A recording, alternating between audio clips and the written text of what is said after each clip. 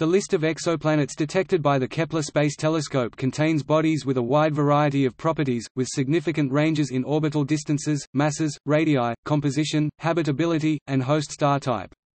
As of January 2015, the Kepler Space Telescope and its follow-up observations have detected 2,300 confirmed planets, including hot Jupiters, super-Earths, circumbinary planets, and planets located in the circumstellar habitable zones of their host stars.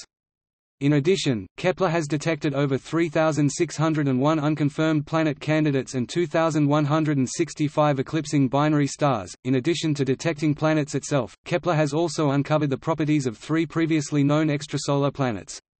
Public Kepler data has also been used by groups independent of NASA, such as the Planet Hunters Citizen Science Project, to detect several planets orbiting stars collectively known as Kepler Objects of Interest. Kepler, launched on March 7, 2009, was designed to observe a fixed portion of the sky in visible light and measure the light curves of the various stars in its field of view, looking for planets crossing in front of their host stars via the transit method.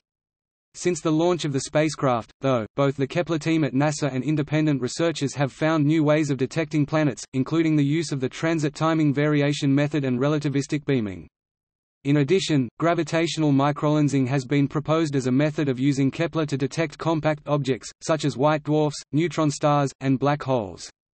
Kepler has also measured the reflected light from some planets already known, discovering planets undetectable with the transit method as well as improving knowledge of the characteristics of planets already discovered. On February 26, 2014, NASA announced the discovery of 715 newly verified exoplanets around 305 stars by the Kepler Space Telescope.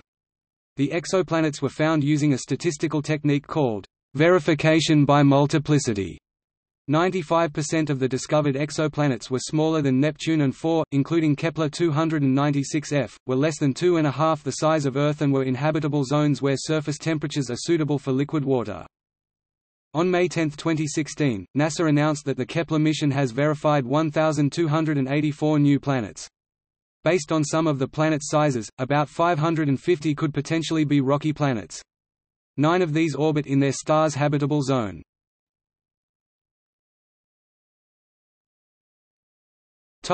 Table. All exoplanets discovered lie in one of the 3 northern constellations of Cygnus, Lyra and Draco, which contain Kepler's photometer's field of view.